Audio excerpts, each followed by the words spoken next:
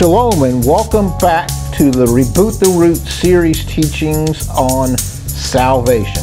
This series is called The Day We Died, and this is episode 4. I want to thank you for watching the previous episodes in this series and hope that you'll watch the remaining episodes of this exciting series learning about God's salvation for all mankind.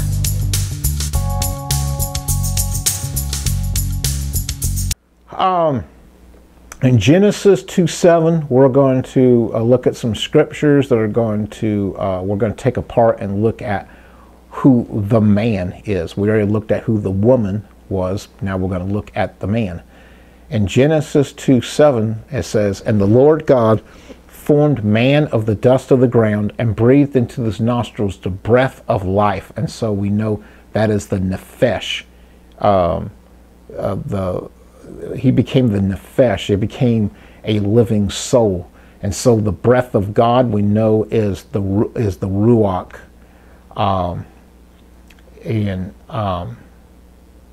the ruach of God. and because God breathed into man, he became a living soul. So we look at some words here in this script, in this selected scripture, looking at Hebraic words and terminology. First of all, we have, it says, "And Yahweh, the Lord God, formed man." And so the Hebrew word for man is ish. And then of the dust of the ground, and breathed into his nostrils the breath of life. And so life in Hebrew means Chaim. And because he had the breath of life, he got it because he had the ruach, or the Spirit of God, breathed into him. It was only by this ruach, the Spirit of God, that animated or brought man to be a living soul. And so there's this other Hebrew word that talks about the breath of life, which means neshama, or neshama, the breath that gave life to the man. And the man's name was called Adam. He had a name. And we have to understand that all the generations that exist today come from Adam and Eve.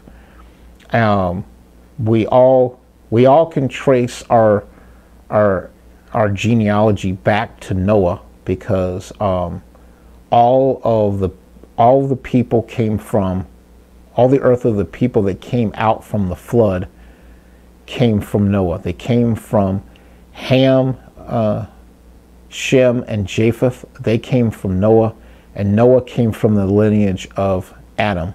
And so we all share this in common with Adam. We share not only our lineage with him, but we share our sin with Adam too. So all generations come from Adam and Eve. The man was given the commandment regarding the tree of the knowledge of good and evil. Now here is my opinion. My opinion is the woman knew about the commandments because she and Adam were at one time one gender before they were created male and female. Another opinion is that the man told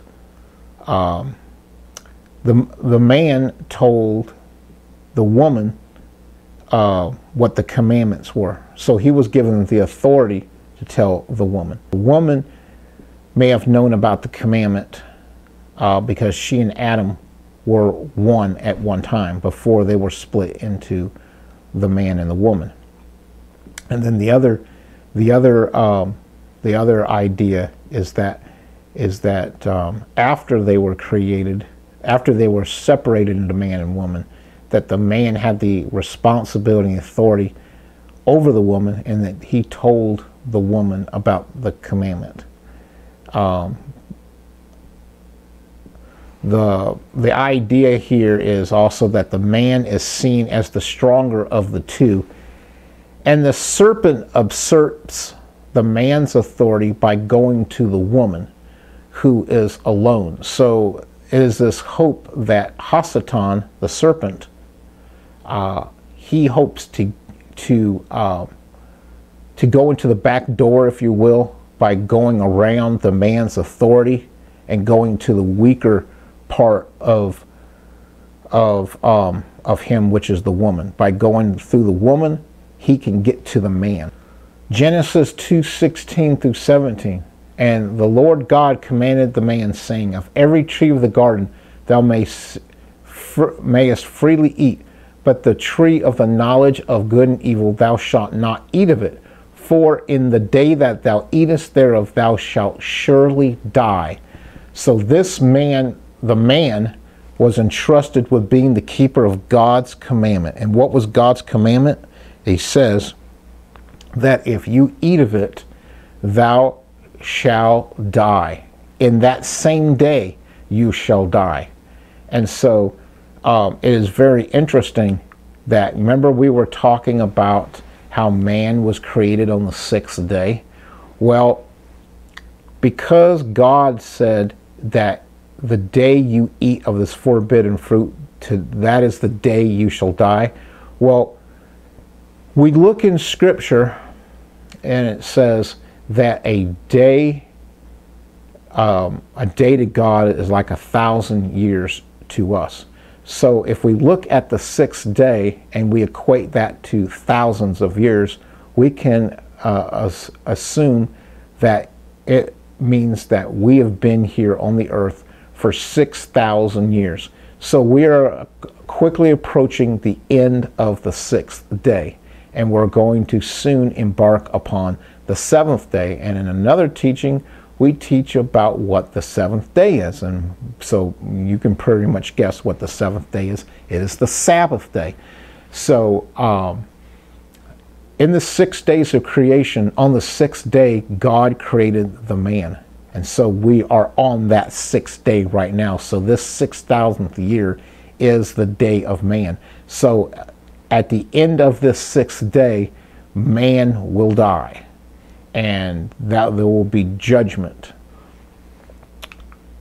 When man was created, he created both male and female. The man was one creation, but was later split into two genders. We look at Genesis 1:27 again.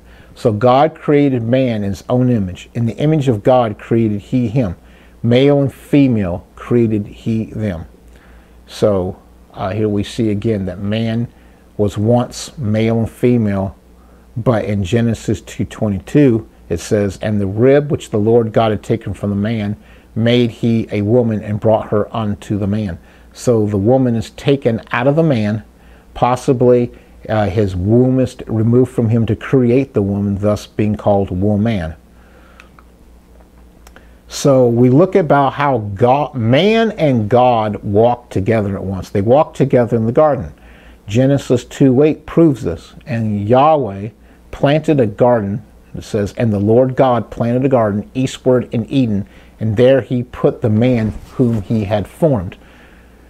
So in this scripture, we see that the garden was separated from the rest of the earth, because it says Yahweh planted a garden eastward in Eden.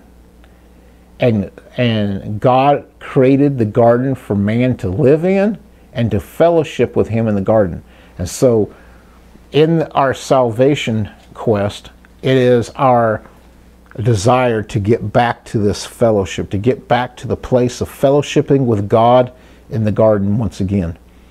But the garden had a test for him. The garden had the tree of the knowledge of good and evil.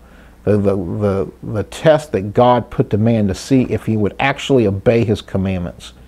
Obey his commandment, rather, to not eat of this tree.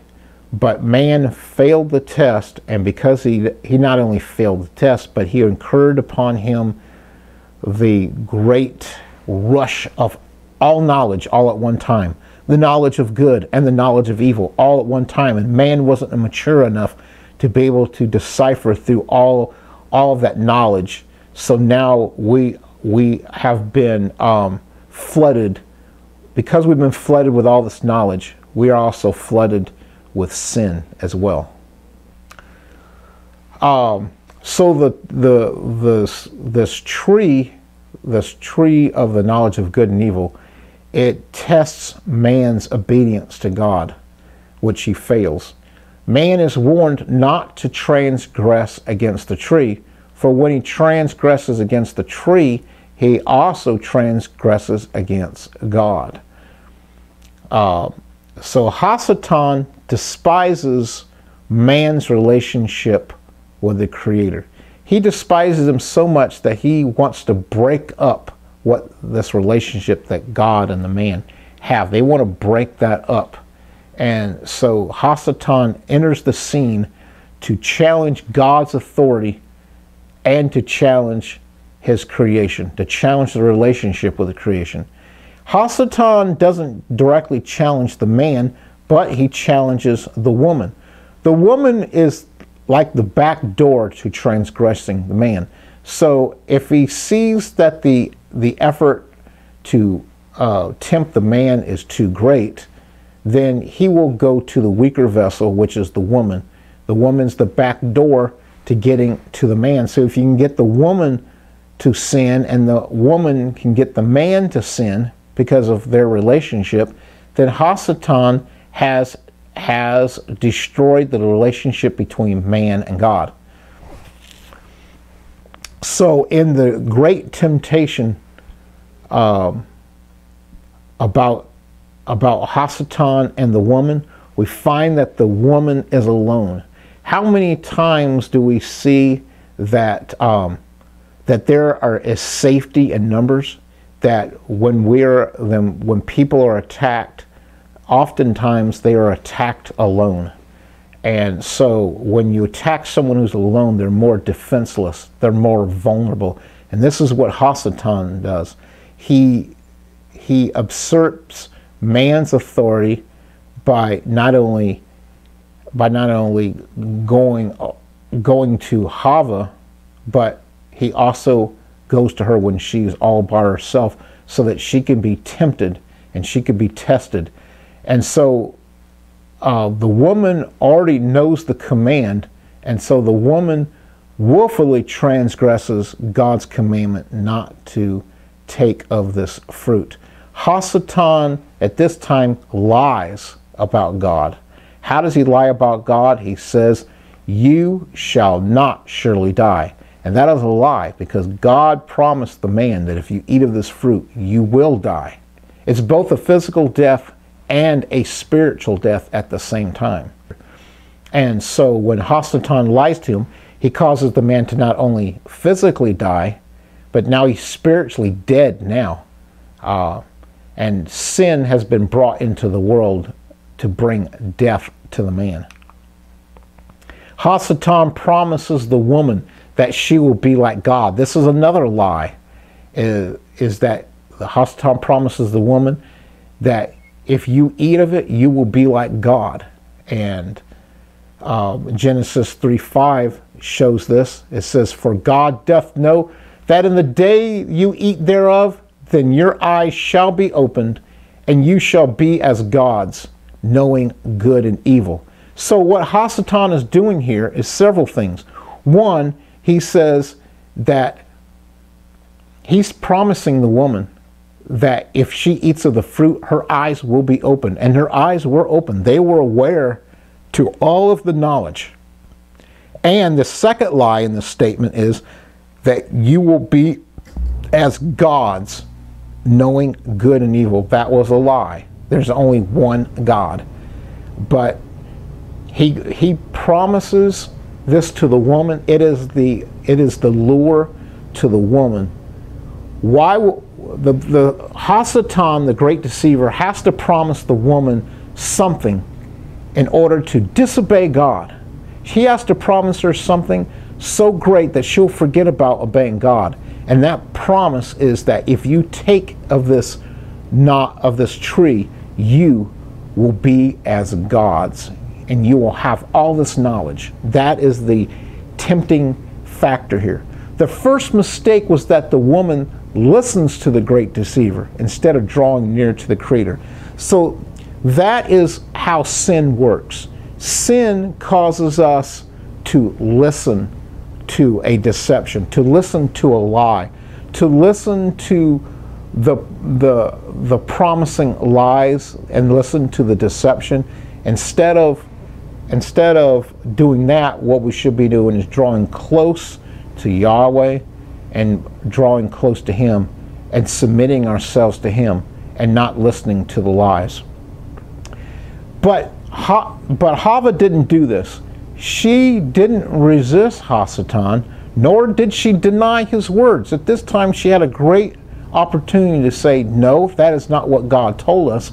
She should have said, this is what God promised me. This is what God says. She should have resisted the deceiver, resisted him with the word of God, what was promised. And she should have said, God did say that if we ate from this knowledge of good and evil, we would die this day. The temptation began in the heart and then progressed to the physical act of lawlessness. And that is how sin works in our lives as well, is that we don't just sin without having the temptation first, and it's starting in the heart first. All sin starts within the heart, and then it becomes manifested into a physical act of lawlessness, sin. The more the woman looked upon the tree, the more her heart grew apart from God. So that's what also happens with us. Our relationship with God is disrupted when we start to grow the temptation within our hearts, and our hearts become more filled with the lawlessness. It becomes more filled with the temptation. It becomes more filled with the idea of drawing away from God. And the more we center on the temptation, the more we draw away from God Himself. And the woman saw that the tree was good because for pleasure and wisdom. And that's how sin works with us as well, is that sin becomes pleasurable. And we like the ideas of sin because they seem good to us. So the woman saw that the tree was good for pleasure and for wisdom. Hasatan, if you look in the scriptures, Hasatan didn't tempt the man and the woman together, but he tempted her when she was alone. So sin often catches us when we are vulnerable and when we are alone. The man, in turn, he heeded the voice of his wife. So Hasatan used the relationship that God created for the man. Remember, woman was created to be a helpmate for the man. So Hasatan used that relationship that God created and turned it into a weapon against the man. So because the woman was created as a helpmate for the woman operated in that role in tempting the man with what she was tempted with. So the man heeded the voice of his wife, and Hasatan didn't tempt the man. He only tempted the woman. And this all happened because man gave up his authority. God gave man an authority over the creation. He gave it up to listen to the lie of the deceiver. The eyes of the man and the woman were opened at this time when they rebelled against God and they ate of the forbidden fruit. Man's knowledge and technology was probably at its highest at the fall of man and at its lowest at the end of the sixth day, which we are in right now. We are we're at the midnight hour of the sixth day. So that's when we have the lowest amount of technology is right now. And you might say, wow, we have a lot of technology today, but that doesn't shine a candle to what we had in the very beginning, when we had a big rush of knowledge. Man had all this knowledge all at one time at the beginning of his existence. Man's history is, like I've said before, is 6 days long, and then the rest of the millennium. And so the millennium is the Sabbath day, the seventh day of creation. So man was created on the sixth day, and we are at the sixth day right now. This is the era or the age of man, because he is created on the sixth day. And so we're fast approaching the end of the 6,000th day. Man may have possibly been flooded with all of the spectrum of knowledge at once. That could account for why he was so overwhelmed with the sin, because he had all the knowledge given to him all at once by eating of the fruit. And so he didn't have the maturity to be able to handle all that knowledge. And so he had all that knowledge all at the beginning of time. So man's knowledge has decreased over the last 6,000 years. And here's another speculation, is that a lot of people tend to think of the fruit of the tree as being an apple. Don't really know why that is. But if we take a look at another fruit that it could have possibly been the fig. And the reason why is we look at Genesis 3:7. It says, "And the eyes of them were both opened." This was right when they sinned.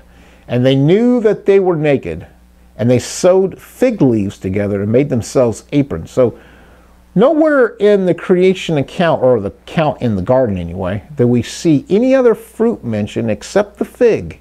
So because they were naked, they were aware, they're probably looking for whatever is the closest thing, I would think. That's what I would do. I'm naked, I want to cover myself. So how do I hide myself? How do I cover my nakedness? Well, I'm going to look for the first things available. Well, they had just partaken of the knowledge of they have just partaken from the fruit of the knowledge of good and evil.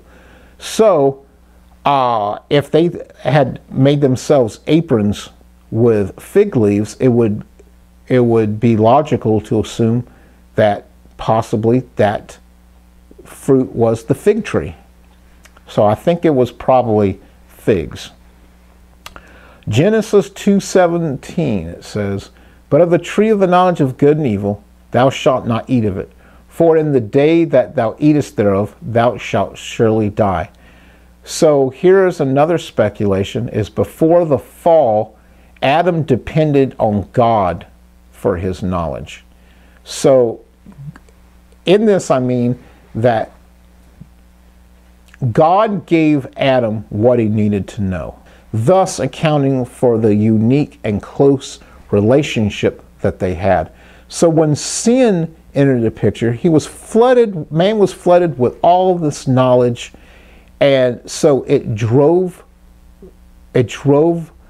a wedge or a chasm between man and God. The sin separated the man from his God, his creator, because sin entered the picture. Sin separated man from God, just as sin separates man from God today. So if you're watching this video and you are not walking with God, you have a barrier that's between you and God that needs to be bridged by repenting from this lawlessness, to repenting from this act that we do by not walking in God's commandments. Because we don't walk in God's commandments, we don't have law, and thus we are lawless. So the lawlessness separates us from God, just as lawlessness separated Adam from Yahweh, because Adam disobeyed God willingly. He walked in lawlessness, and the lawlessness separated him from God.